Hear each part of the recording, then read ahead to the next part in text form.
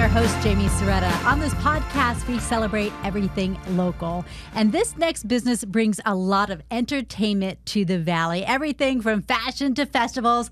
I'd like to introduce Steve and Jamie Levine of Steve Levine Entertainment and Public Relations. Hello, you two. Hi. It's so great to see you guys. Good to see you. Thank you for being here. How old is the business now?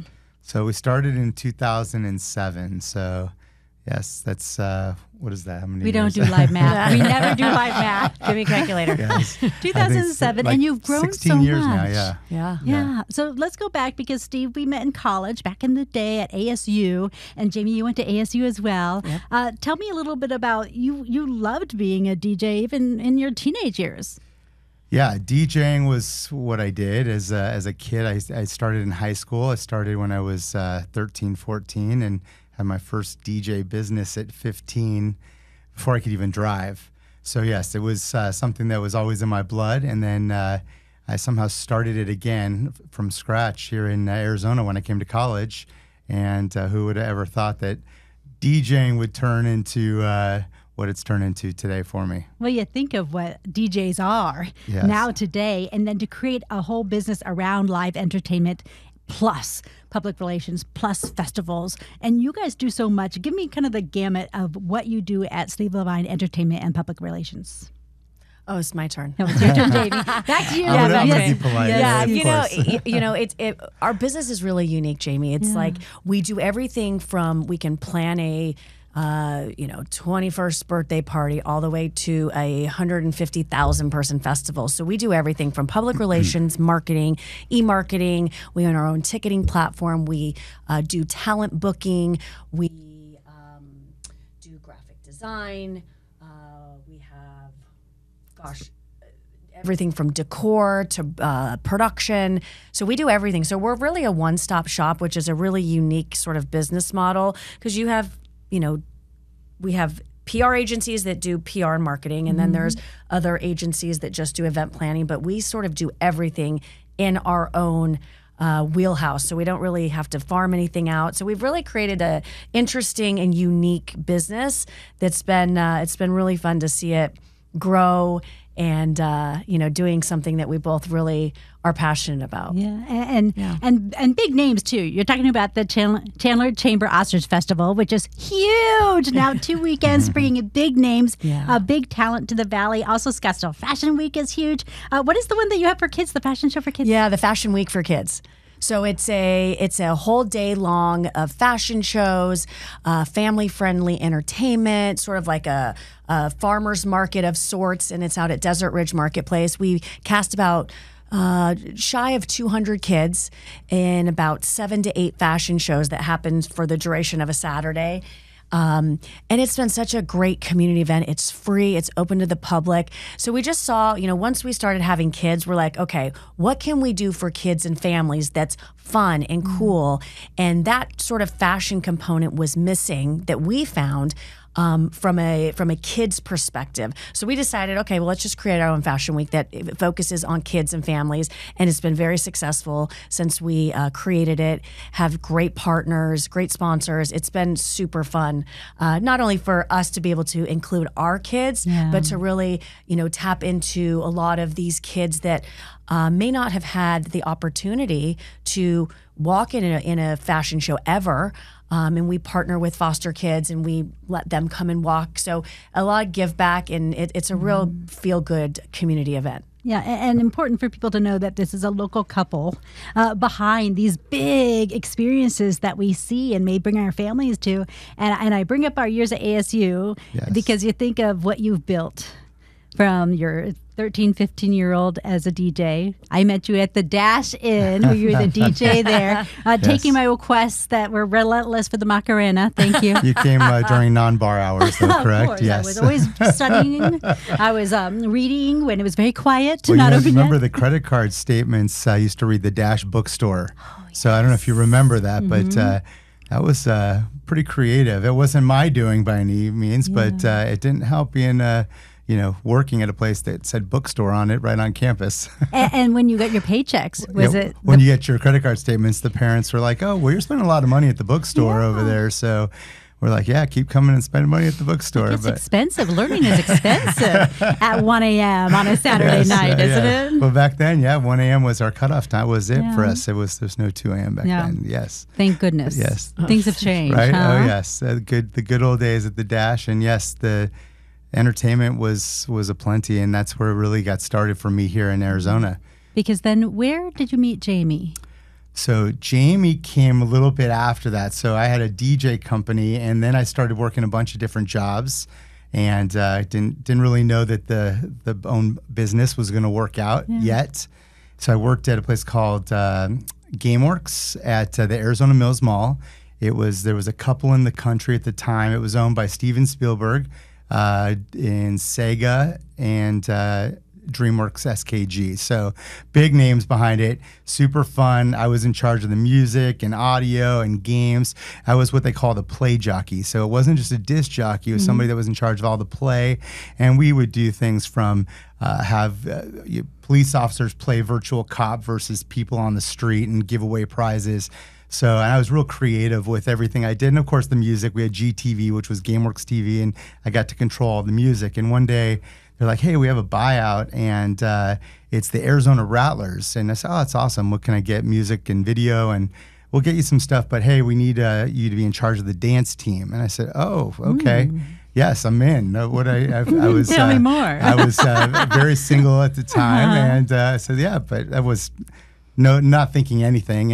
And right away, I befriended a bunch of girls, not Jamie actually, befriended a bunch of other girls on the team, and I was just trying to get my DJ mixes and how do I get, and this person in charge also works with the Suns, and this person does this, and I became friends with a couple of the head guys in charge, and in the meanwhile, I invited the girls to come and to a club I was DJing at as well called Pompeii. Oh, yes.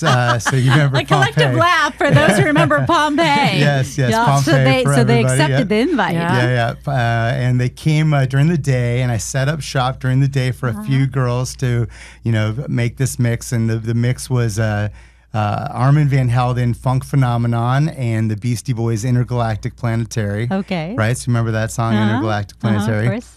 And the girls were loving it. I got to put like the classic bomb at the end, when you're doing like a dance routine, the bomb stops. And the girls are loving it, and it's great, and they're dancing.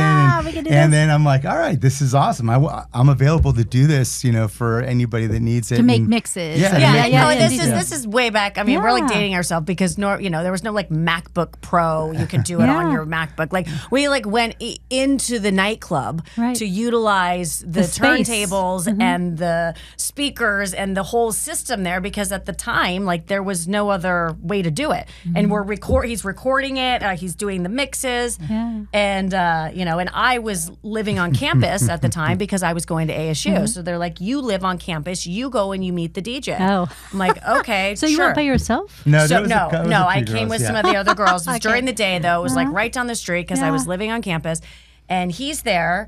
And, we come to find out that we're like both in the Greek system. And, then I've taken, so back then we had crates of records. Yeah. So I had, I don't know, probably like 10 crates of records. And if you remember Pompeii, there was stairs to go downstairs. The DJ booth was upstairs so it's 3 levels of stairs, right? So all the girls bolt out of there when we're done, except for Jamie. Jamie helps me carry all of my records back to my car. Now, I used to have to pay like $15 or $20 for this, right? So back then, I'm like, any fraternity brother that would help me carry, because it's like, that's a lot of trips up and down. You can only take 1, maybe 2 if you're lucky. Right. And she helped me, and I was like, hey, do you want to hang out? And we ended up hanging out, and then here we are. Here you are. 26 years later. With how many kids and a successful business? Yes, 3 kids and a business and 3 dogs. And life is grand, and that always goes back to that story. And Yeah, she was before she was 21. So she was 20 and just turning 21 right after that. And yeah, here we are. Oh my gosh. Yeah. So do you remember why you offered to take Well, those records? well, listen, I'm a nice girl, and Yeah. my parents always taught me to help, Yes. which is what we're trying to tell our kids. Our kids would never do that. No, I just, I was like, he's got so much stuff to carry. Like, Yeah. the least I could do is offer. Yeah. I mean, what a jerk. He took me up on carrying the heavy stuff. Just kidding. No, so, and then, I just thought that, I would help. And, Yeah. so And I that's didn't even it. take her to the Dash Inn. I took her to Timberwolf Pub afterwards. Oh, yeah, I remember that. And I was like, God, I didn't even bring her to the place where I could have all the hookups, right? Yeah. So I took her over Hey, there. Steve, who everyone knows you. Yeah. And Well, I maybe you never wanted even some been privacy. to Timberwolf. I think I was trying to impress her. Timberwolf is a big step up from the Dash. I mean, it kind of was back then. She'd been to the Dash. Maybe she hadn't been to the Timberwolves. Little wait till she finds out about Sawmill. I mean, that would be really big. My gosh, Sawmill. I love Sawmill. Yeah, of course. Those were all of our spots, right? We turned those into something fun. Yeah, and you turned this lifestyle and career into something fun and successful for the family. What was it? It's so beautiful that you have a love of live entertainment. And Jamie, we mentioned you were a Rattlers dancer, but we didn't get to. You worked for the Phoenix Suns. What were you doing? I did. So I danced for the Rattlers for 4 years, sort of the whole time I was in college. And then I got hired by the Phoenix Suns my senior year at ASU to be an intern in the marketing department. So I interned there from 2000, 2001. When I graduated ASU, they hired me full time, and I ended up working there for 11 years. Oh, wow. And I did everything from marketing, PR, community relations. Did a lot of stuff during my tenure there. And it was amazing. So, I got hired by the Colangelos during that era, and I worked, when Mike D'Antoni and Steve Nash and Amari Stoudemire and Shaw Marion, sort of that real special era of the Phoenix Suns. And it was pretty spectacular. And, at that time, Steve and I were dating, and I would bring Steve in to do a number of things. So we worked together. Yeah. And, the conversation between us was always, if and when I leave the Suns, let's do something together when the time is right. And so, it took a lot of talking and planning, and, timing was everything for when I left. I guess we could back up, because then in 2007 is when he really started Steve Levine Entertainment, which was just Steve Levine SLE at the time.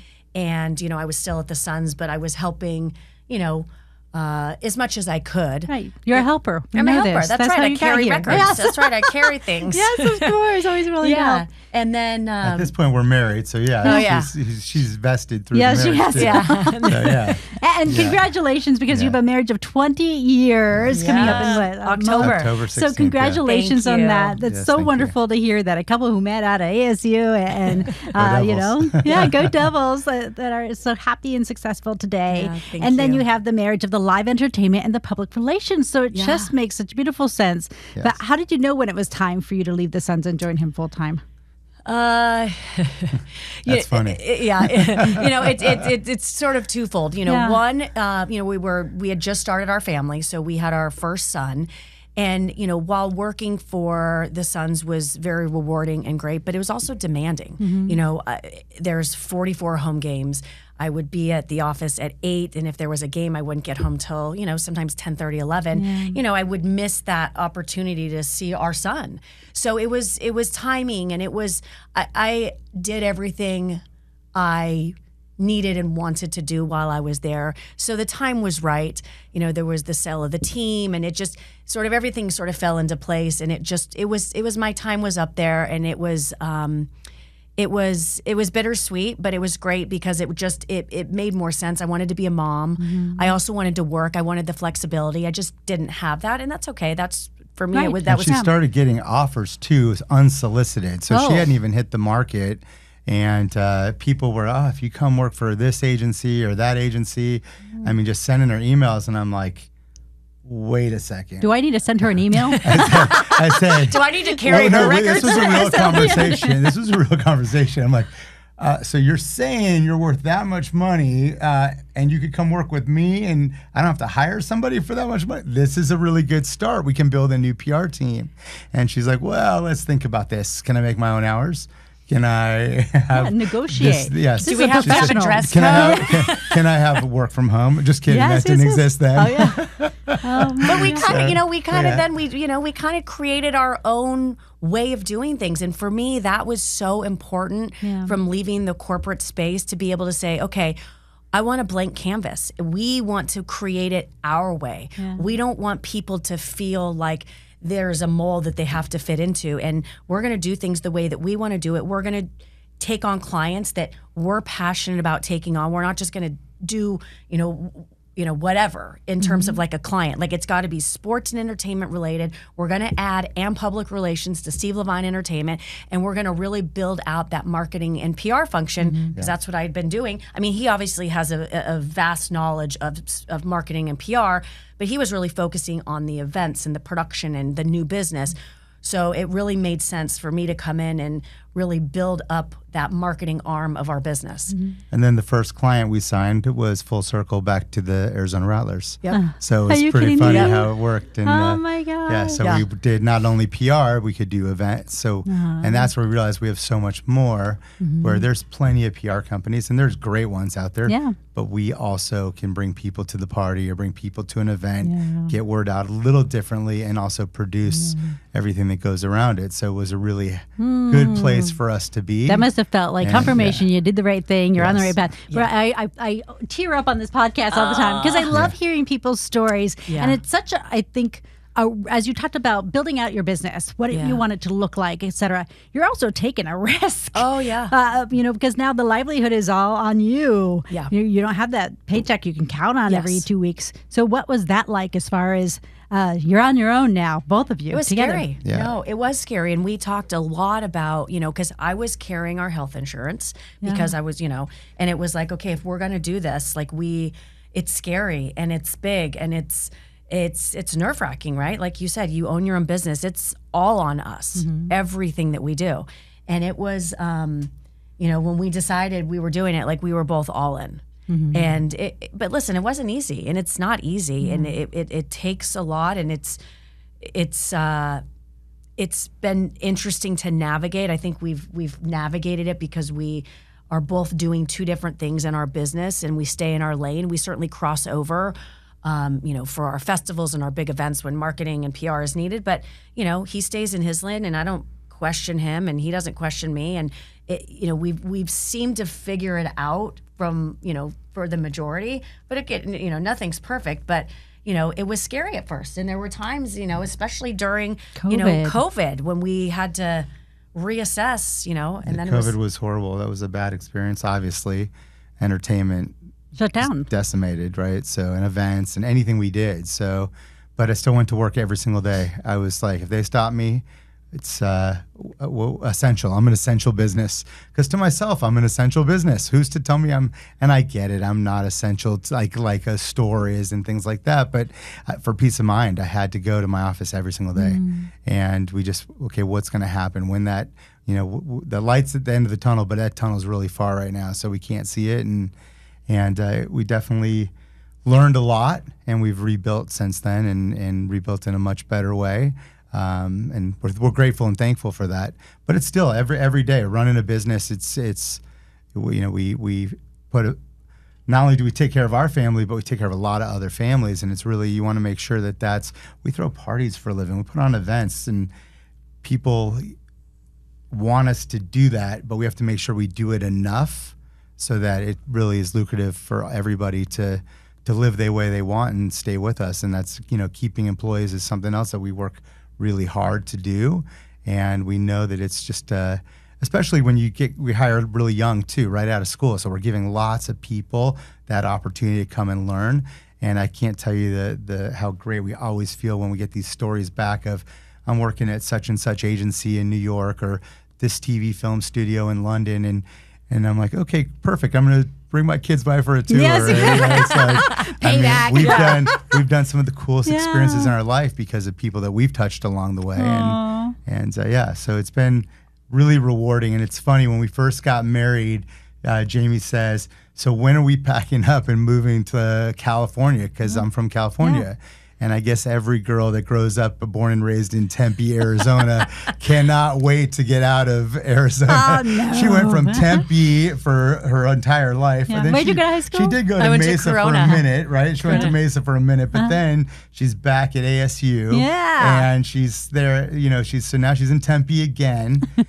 And so I'm like, I feel like you're bagging on Tempe. Like, I'm just going to move to Scottsdale. It's a little bit further. Scottsdale, she's like, okay, fine, let's do Scottsdale. But I remember taking her to California, and I said, okay, here's what traffic looks like. Yeah. And we, for hours, drove the other way on traffic, and she never said another word about it, because my wife does not like traffic at all. Yeah. So I was like, this is the one reason we cannot live in here. So it's been a great run, and we're excited to keep building and taking the brands we have, building new brands, starting new events with new partners and collaborations and things like that. Yeah. How many employees do you guys have now? So I don't know the exact. I think it's like 14 now. Yeah. So it's a good crew. I think we've learned that we're seasonal. So it's really important to have a lot of the people available during event time. And we have a really awesome program over summer to give people a lot of time off and breaks.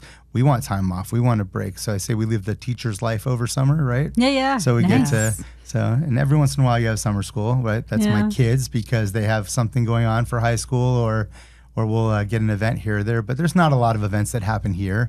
So if we're doing events over summer, it's usually outside of Arizona. Yeah. California. Yeah. Get you to the beach. Yeah, we That's love right. California. Yeah. So this year we got to, and any event I go to, I make her crazy. I'm looking behind the scenes. I'm looking to see where they got something from. I'm taking pictures. So we just got back from Paris. We're at the Olympics. You were at the Olympics? And I'm like, wait, hold on. I got to go check this out. I'm at like the stands where the beach volleyball is, and I'm going under the stands, looking at the stands, because he wants to see what kind of like fabric it's like, it's made with, or it's like covering. I'm like, this is what a do the great stairs look like? But he's always, looking. I'm like, this is a great setup. If we ever do a national volleyball tournament here somewhere, Tempe Beach, right? We don't know. We've done it before years ago. I want to make sure I'm looking at this. If this is good enough for the Olympics, it's definitely good enough for me. So I'm just looking at different things everywhere we go to make sure. That's and then, research. By the way, it catches on. Because she's like, have you seen porta potties that look like this yet? And she calls me over. I'm like, yeah, that's old news. I've seen those like 3 years ago. I mean, it makes sense. So what, besides that, I don't know, coating underneath the stands, what else did you learn about the Olympics that you bring back? It was just, I don't know, did you see the Eiffel Tower Stadium, right? That was cool, where the beach volleyball was. And I went in 96 to the first beach volleyball that existed when it was in Atlanta. So I want to see, wow, this is crazy. They built this stadium just for this. Yeah. And then I'm looking, okay, they're having that as a Paralympics sport as well. I'm like, how are they going to turn this with all stairs into something that now is for handicap? So I'm always looking at that. And I didn't explain that to her, but I'm like, I have 3 minutes to go look and see how they built this. Because of course, the second I get back, Sean from my office is like, hey, so did you take any pictures? What did you notice? What did you see? So like my team's already asking me, so I'm like, and I can answer that question now, because yes, I did. As a matter of fact, here's all my pictures. Here's what I got.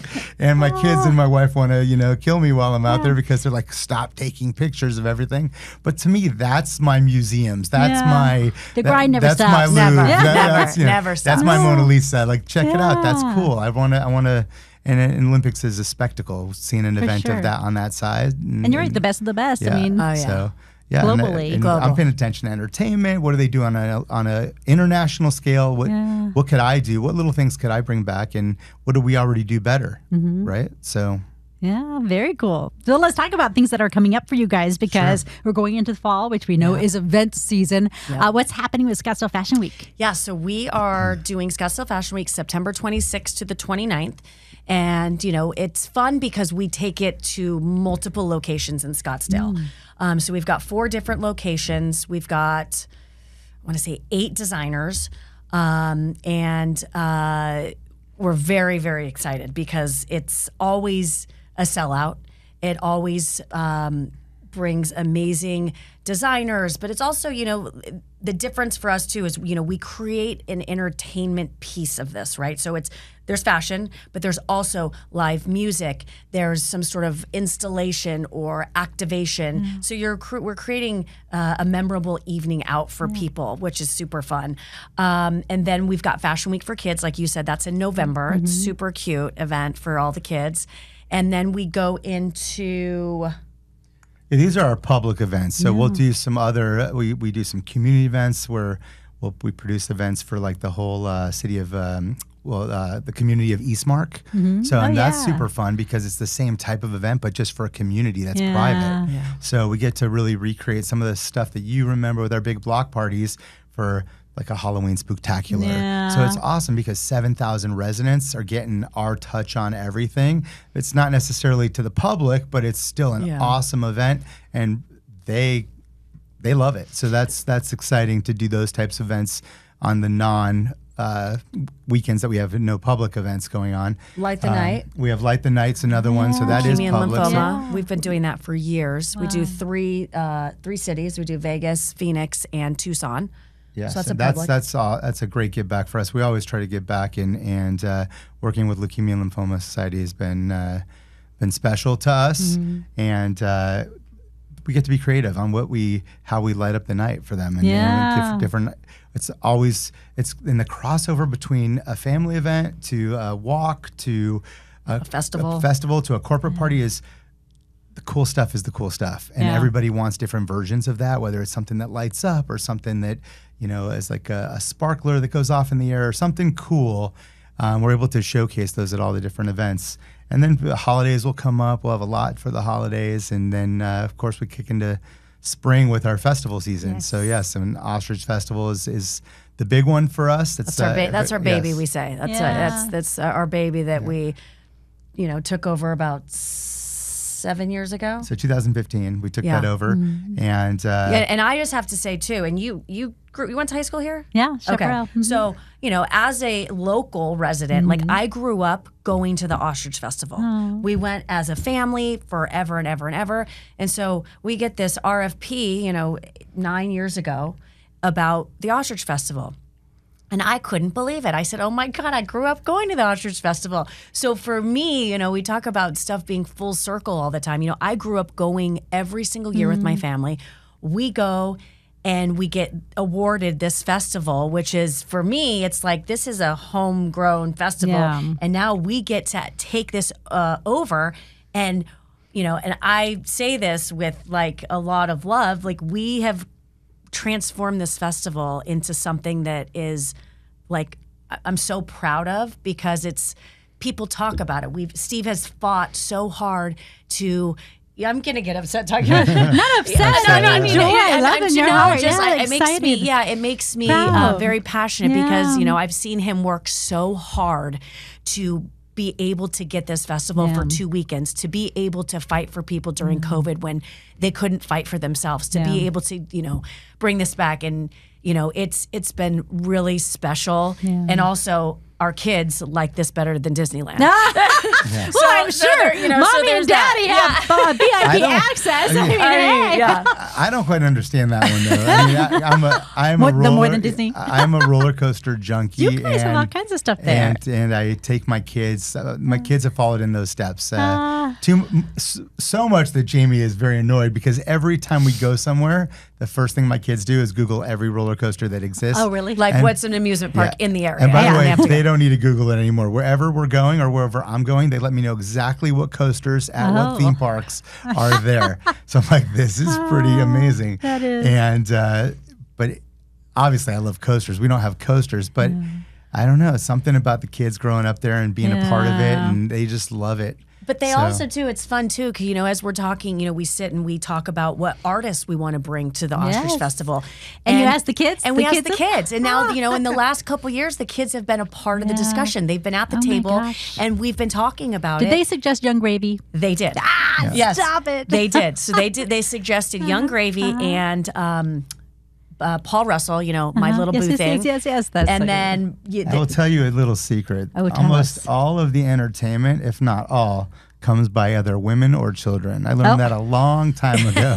Yes, so that is giving true. one secret to all of the success we've had, and that was the same way when I was a DJ. If I Really? play the music that all the women want, well, then guess what? The guys are going to go home happy. They may not like me because I didn't put their song on right away, but I always made sure I had all the music. And it's the same way for who do the kids want? Because the kids and the women, to me, that's controls where you go and who comes to the event.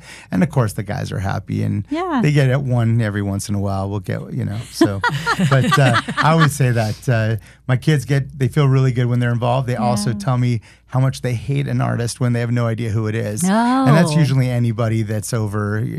Some of the 90s or something. I say, we're trying to do a 90s throwback night. They're like, Dad, this is not cool. Like, and then they "Yes, see it the guys is." like, oh, wait, I seen him on TV. This Or if is cool. he's been on TikTok, Right, yeah. I've seen him. Yeah. So it's we get lucky. A lot of times we'll have someone, then they're on the Macy's parade, and my kids are watching the parade. They're like, oh, Dad, they got him after you. I said, well, they didn't get him.